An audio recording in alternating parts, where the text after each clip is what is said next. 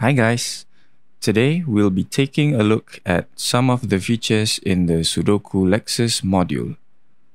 By default, the module comes with 7 stock preset sounds and 15 user customizable preset slots.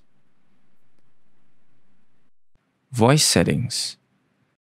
To change the sound for each of your pads, tap on the voice button, then trigger the desired pad.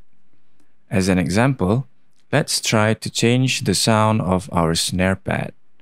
Trigger the snare to make sure the snare is targeted, then proceed to change the voice either using the data knob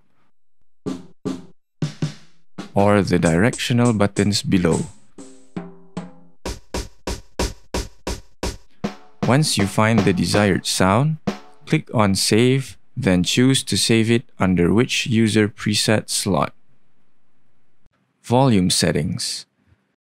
To adjust the volume for each independent pads, click on the volume button, trigger the desired pad, then change it to your liking. Trigger settings. There are a few settings within the trigger menu. Pan. Pan is to set the panning of the selected pad between 0 to 127. 0 will pan it to the most left, 64 will be centered, and 127 will pan it to the most right.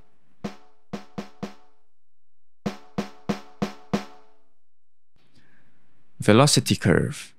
Velocity curve is the velocity dynamics of your trigger power over the volume output. There are 5 curves available to choose from. MIDI. This is the MIDI note mapping for the module's MIDI output signals. You can assign each pad and each zone a different MIDI note for external MIDI usage, such as for VST plugins. Sensitivity. This is to adjust your pad's trigger sensitivity, ranging from 1 to 16. The higher the number, the more sensitive it is to be triggered.